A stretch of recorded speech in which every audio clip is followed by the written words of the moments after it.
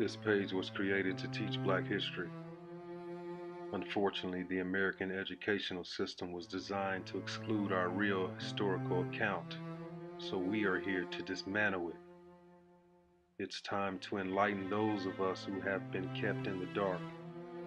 I too was a Black man who didn't know enough about our own history, so I began to dig deeper and do my own research.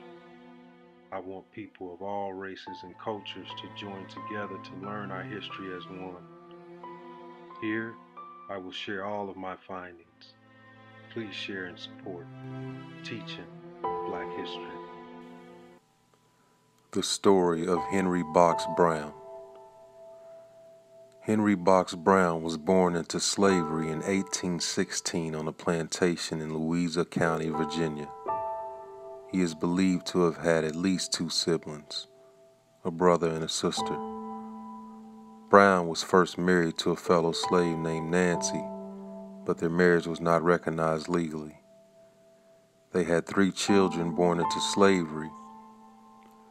With the help of James Smith, a free Black man, and a sympathetic white shoemaker named Samuel Smith, Brown devised a plan to have himself shipped in a box to a free state by the Adams Express Company, known for its confidentiality and efficiency.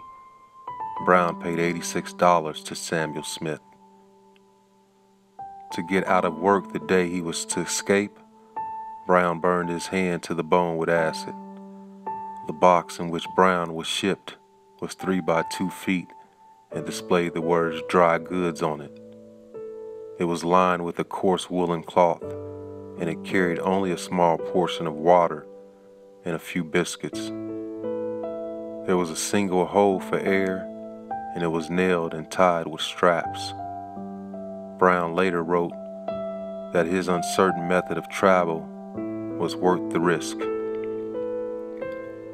If you have never been deprived of your liberty, as I was, you cannot realize the power of that hope of freedom, which was to me indeed an anchor to the soul both sure and steadfast.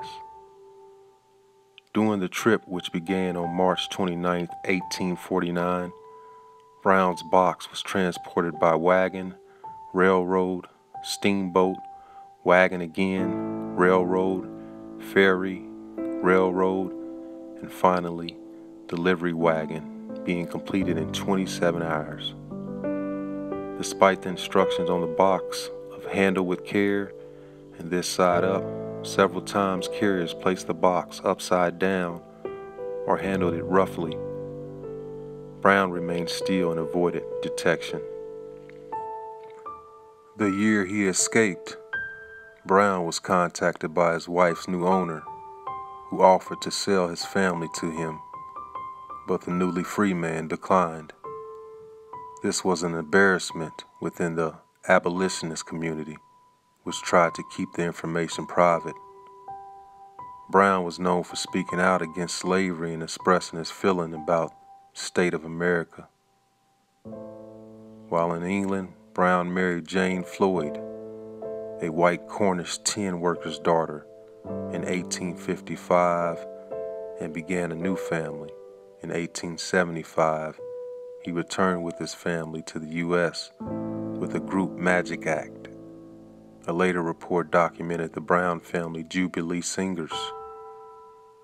Henry Box Brown died in Toronto on June 15, 1897.